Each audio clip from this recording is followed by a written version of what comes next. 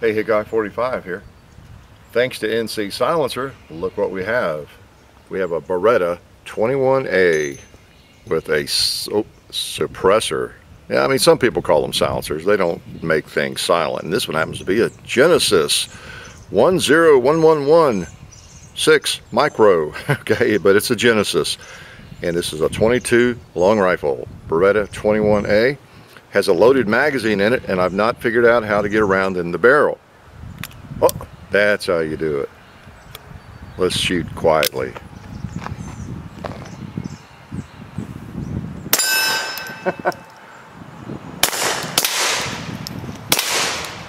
That's neat. Whoa!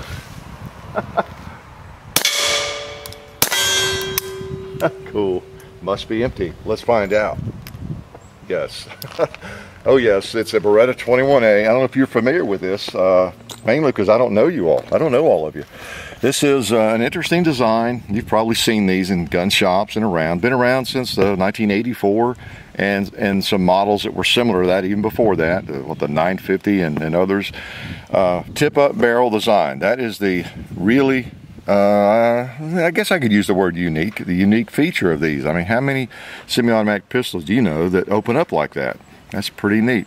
Pretty easy to keep safe, isn't it? And to know whether it's safe. Doesn't matter whether there's a loaded magazine in the thing or not, not much to worry about.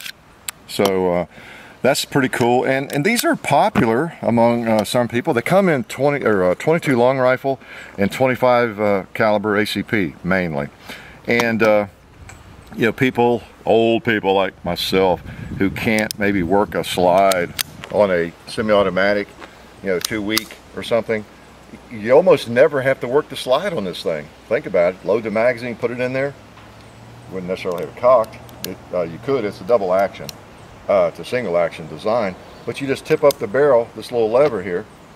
You know, that works. It's pretty clever. And put a round there, in there, close it up, and start shooting. So it's an interesting design. I don't really need to take the suppressor off, I guess, to show you. And it breaks down pretty simply. We'll do that before it gets too hot. You just tip the barrel all the way forward and pull that back a little bit and up. Slide comes off. So it's pretty simple to clean and to operate. It's very interesting. I've always thought these were fascinating in a way, because they're almost, well, they're not like a break top Schofield revolver or something, but they're different, you know, in that sense, you know, where all the other designs don't do that, you know, where your barrel tips up and that kind of thing. So pretty interesting from that standpoint. But it's a double action to single action. It's a 22. And speaking of 22, let's open up some of this new federal ammo. We appreciate them sending it. This is this is interesting. Nitrogen packed, weatherproof and waterproof. So any good survivalist should have, you know, the basement stacked full of these, right? Now actually, yeah, we do appreciate federal sending this. But 22 is different from other ammunition. I've had some I've left in the barn for you know, years, months, or whatever, and it doesn't act right. It doesn't you know, operate as reliably if it's been in extreme temperatures. It just doesn't. So maybe this is a good idea. I don't know. Couldn't hurt. Nitrogen packed 22. So let's load this. I'll let you look at that while I'm loading.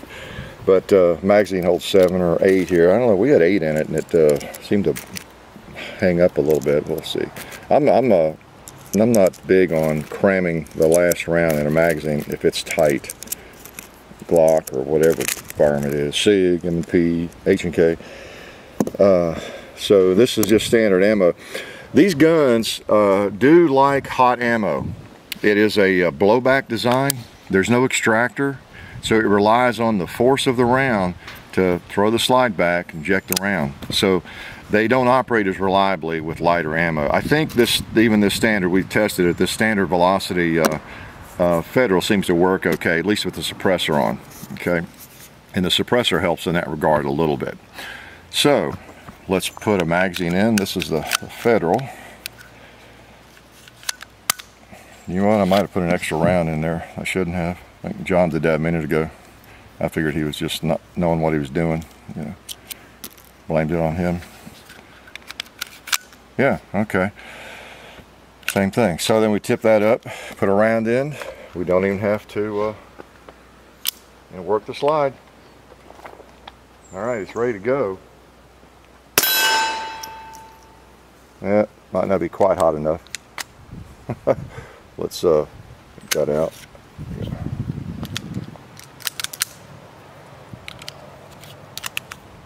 All right. Now let's tip it up, put another round in. We still don't have to work the slide, do we? All right.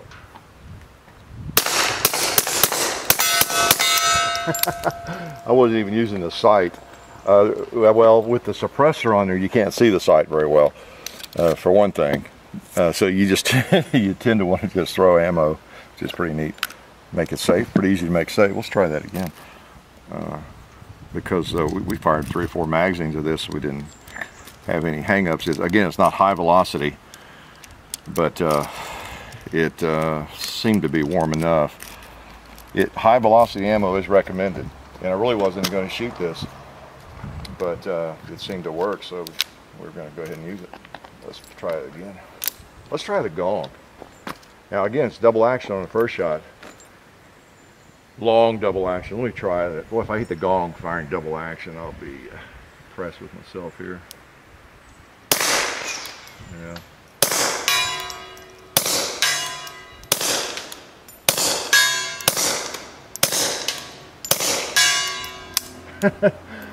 Yeah, I'm just lining up the suppressor on the gong as best I can, the top of the suppressor. So that's pretty neat, hearing the steel hit like that. Your magazine release is back here. And if you didn't notice, you do have crimson trace on this particular one. That doesn't come on all of them, of course. Those are an add-on, and a little button right here, you push that, so it's a laser sight. And for some reason, I couldn't see the laser sight on the gong. It's a little bit sunny out here to see the dot. Well, it's fun little gun. You know, in some ways, the 22 makes sense. You know, with a suppressor, because 22 you don't have generally high velocity anyway, and it used to be cheap to shoot, but I just have 1 magazine here for this gun. We won't shoot it too many times. Just wanted to show you this little rig and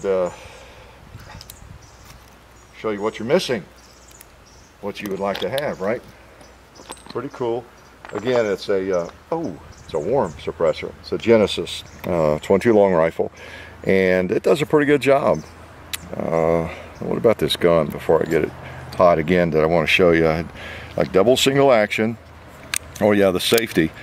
Now obviously you can have one of these firearms without a suppressor, but as most people would, but the safety operates whether the hammer is cocked or not. You can put the hammer down, the safety will still engage. It'll engage even at the half cock position, I think. Yeah, so it's a inertial firing pin, so that blocks the slide and everything. Okay, so it's got a thumb safety, kind of like a 1911. So it's right there. And this is one of the most common, probably, pocket guns out there in the last 30 years. You know, I think a lot of the newer designs have replaced that with all the carry permits coming on board now in the last 10 years. You know, there's so many interesting firearms and larger caliber and reliable and safe and everything that these might take a back seat. But then again, you know, because 22 ammunition is not, even the very best is not 100% reliable. You know, that's always the deal. With rimfire, you're rolling the dice with rimfire. It's that simple. Okay, it's mostly a target shooting round. You know, hunting, target shooting, not considered a good self-defense round, although I'm sure it's been used. All right, so interesting design. The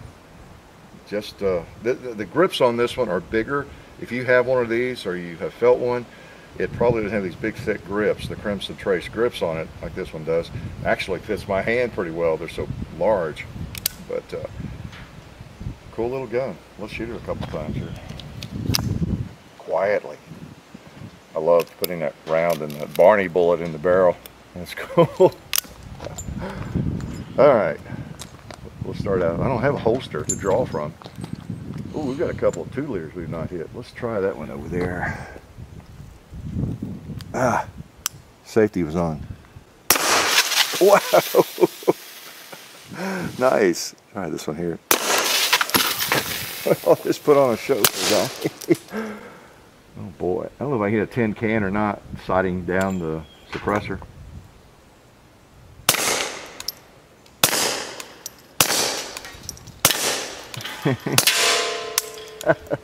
Cool. Needs about a 100-round magazine to play with it adequately. Let's pop the suppressor off just to show you that it works. Let's make doubly sure that it's safe. Okay. Easy to make safe, isn't it? I've got some higher pressure rounds I put in it just to make sure without the... One thing a suppressor does is it creates more pressure backward, and so if you have a suppressor on one of these, it's more likely to function with ammo like this, the Federal, that's just standard, power factor. So in a way, it's a good thing. Let's, these are supposed to be a little bit hotter. And we'll put one in the barrel, and guess what? I almost forgot. All right. Close up the barrel. We'll go double action. There we go. Let's try that pot there. Let's try the can first. Okay. Am I using the sight? There we go. I see, I was going high. The suppressor was making me keep the barrel down. Okay, cool. You know what? I like the suppressor a little bit better. Let's put that baby back on there.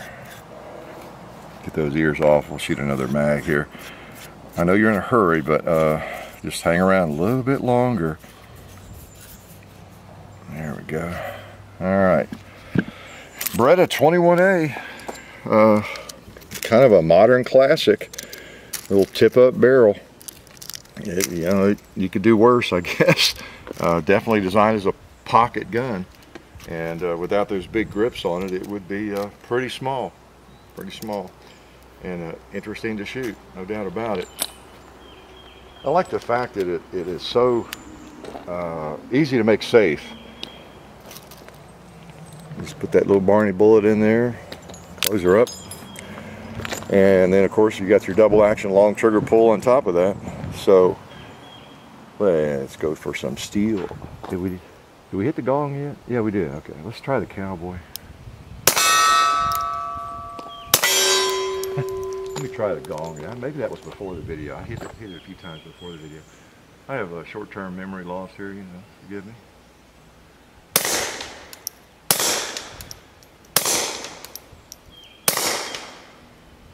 Okay, what is my problem?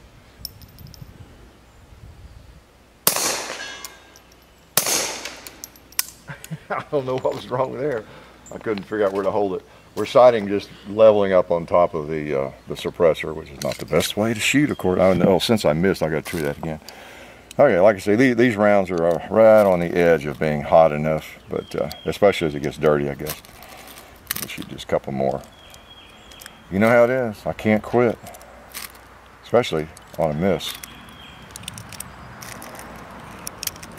Gotta throw a couple more. That's good. All right. And I am going to throw a couple more at the gong. I'd like to hit it. I hit it before we started.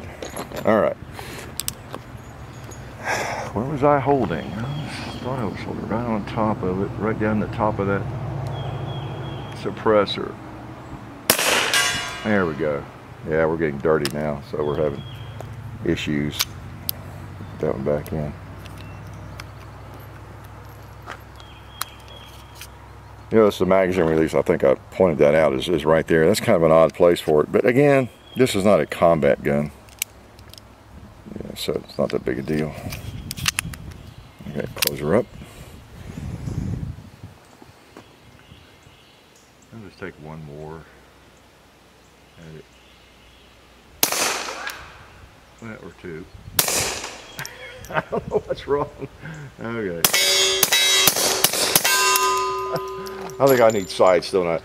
But anyway, it's a fun little gun. I'll tell you what's more fun. It's more fun just plinking this stuff close and, you know, popping around and you know, quietly knocking things around and exploding 2-liters. That's where the fun is with this. I guess if you want to target 22 to be able to hit it long range, this is not the setup you probably want. However, you know, if you got the, I don't know, maybe some sights or messed with it enough, you could probably, you know, hit most things you want to hit.